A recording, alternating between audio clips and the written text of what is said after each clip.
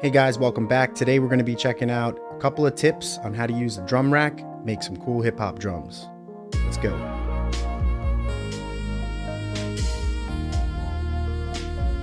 All right, I'm inside Ableton.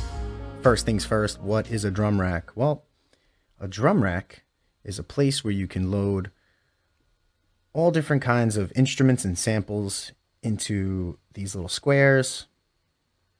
And there's over 100 of them, so you can do some pretty creative things. How to load up a drum rack? Well, you can hold Control-Shift-T, open up a brand new MIDI track, go to your instruments folder and drag that drum rack on in. Once it's in there, you can start loading this bad boy up with some samples. For example, this kick can go right here. And now, as long as record is enabled, I can start playing this kick with my MIDI keyboard. Oops. Wrong key. There it is. So like I said, you could drop any instrument or sample inside of any one of these cells, okay? Now, first tip on using drum racks. And this is a tip I think that's good for any type of MIDI instrument. Use Velocity Tool. The Velocity Tool is a MIDI effect in your categories folder here. It's called Velocity. Drag it on in. These are my preferred settings, so take a look. It's got the out high at 110, comp at -0.15, and random. This introduces random modulation to the note velocities, and this is important because everything in here is the same velocity because I drew this beat with my mouse.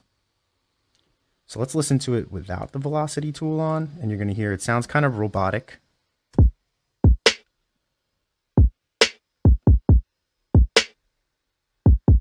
And with the Velocity Tool, it's going to just give it that little bit of randomness in velocity. So hear it. Very subtle difference, but it makes a huge difference in the mix. Tip number 2. Each one of these cells can also accept audio effects. So this kick sounds really weak. So I'm going to throw a saturator on there with a little bit of drive. Let's hear the kick now. Yeah. Now it's pumping much better.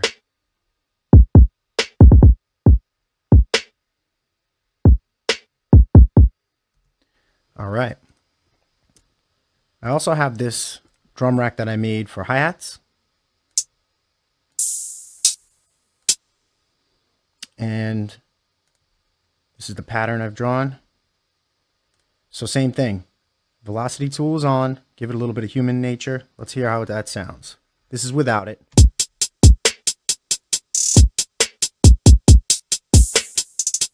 Yeah, it's like everything's dun, dun, dun, dun, dun, dun, and there's no human element to it. So add a little velocity to it, a little randomness.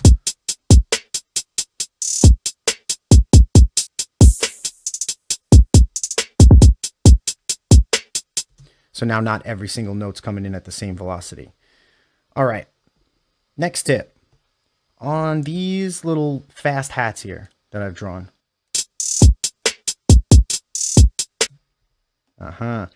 And even on these closed hats, they're all just kind of coming in at the center, okay? So what we're going to do is we're going to use a free plugin, one of my favorite free plugins. I'll put a link in the description. It's called Pancake. I'm sure many of you probably use this. If you don't, you should probably get it. It's a lot like the auto pan in Ableton, but this is great because you can control the dry wet of the effect. So let's put that in on the closed hat.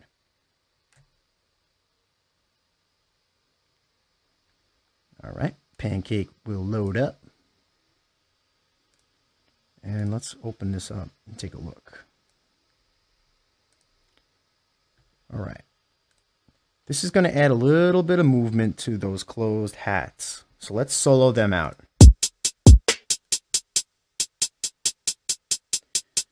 That's a little extreme for me.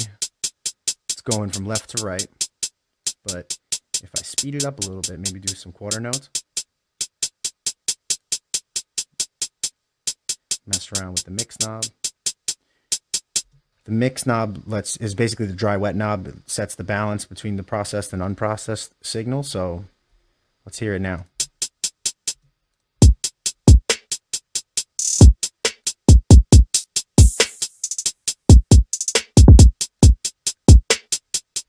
All right, so those hi-hats are moving around a little bit, create a little bit of texture, a little bit of movement within the drum track.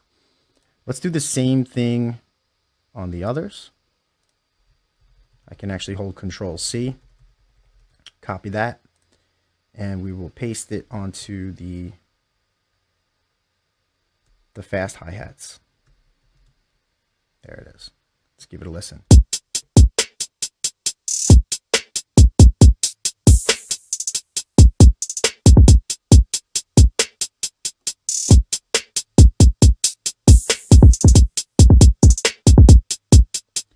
All right, next tip.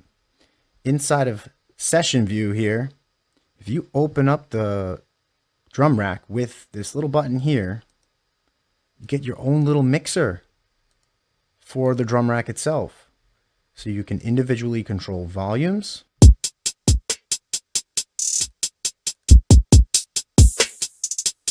And you can add audio effects right from in here. Very convenient. All right, next and final tip has more to do with sampler, or simpler, I should say.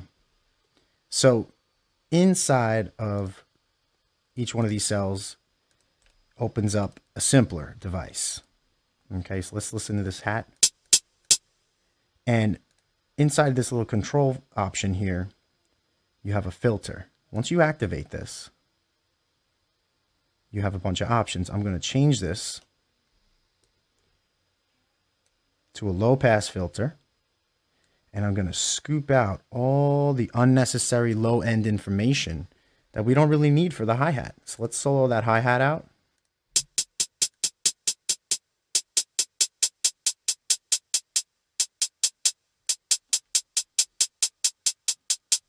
Here it is a little extreme. But you see how you can do your tone shaping options right here in the simpler by using the controls option. You can also transpose.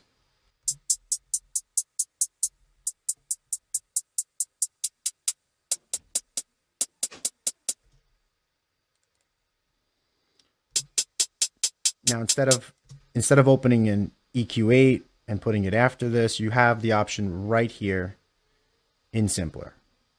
All right. Well, that's all I got for you today. Hope this was a little helpful if you're starting out in Ableton, starting to use drum racks, and starting to make some hip hop beats. Daddy, I hope you guys... You have to cut and glue this. All right, sorry about that. Well, I hope this was helpful, and especially for those of you just starting out using drum racks, I suggest you watch other YouTube videos for some other tips and tricks. And I hope you enjoyed this video. Like and subscribe for more. If you enjoy this type of content, just let me know in the comments, and I'll do my best to make more. All right, see you next time.